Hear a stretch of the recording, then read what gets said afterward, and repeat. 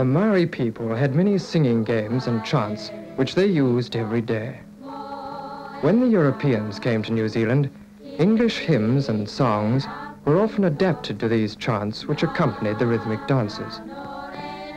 This is a dance performed with balls, called pois, made of a swamp grass. Because these are on long cords, this dance is a long poi. Its performance is only perfected with many hours of practice, and there are few Maori girls who can perform a poi as difficult as the one you see here, being staged for tourists in the reproduction of an old-time village at Rotorua.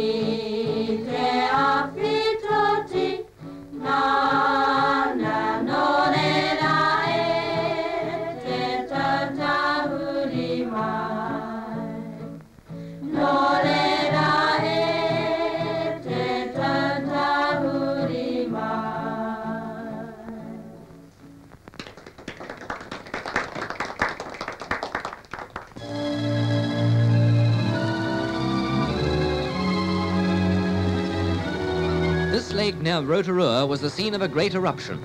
On the night of June the 10th, 1886, the whole top of the adjacent mountain blew out.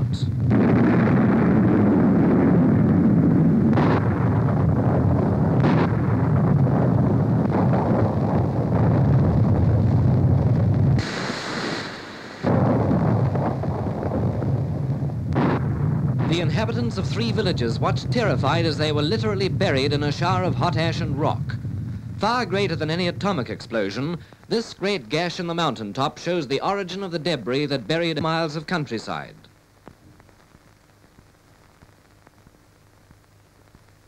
Today, one of the buried villages has been partly excavated, and parties of tourists are shown the relics of the small community as they were abandoned on that fearful night.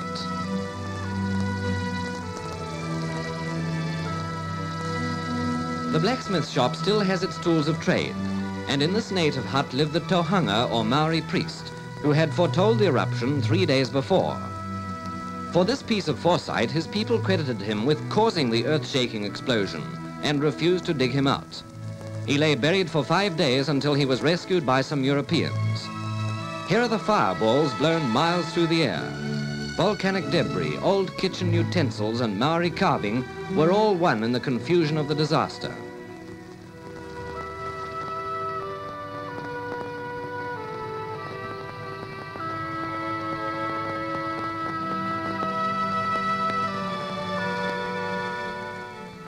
An excavated Maori storehouse has a special interest, as it is one of the very rare examples of Maori carving in stone. The village bakery still had loaves of bread in it when excavated, and it is said that the wine cellar of the hotel still lies buried. At any rate, whatever the incentive, digging still goes on, and pieces of Victorian china and household articles are often unearthed.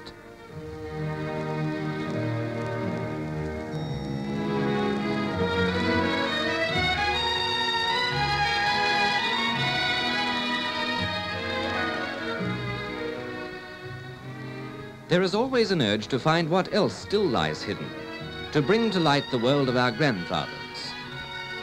Even the dog feels like doing some digging, and he finds a small bottle to add to the collection. Some of the relics preserved for tourists to view are partly calcified by the volcanic dust, and so a ham and a child's toy dog are almost fossilized.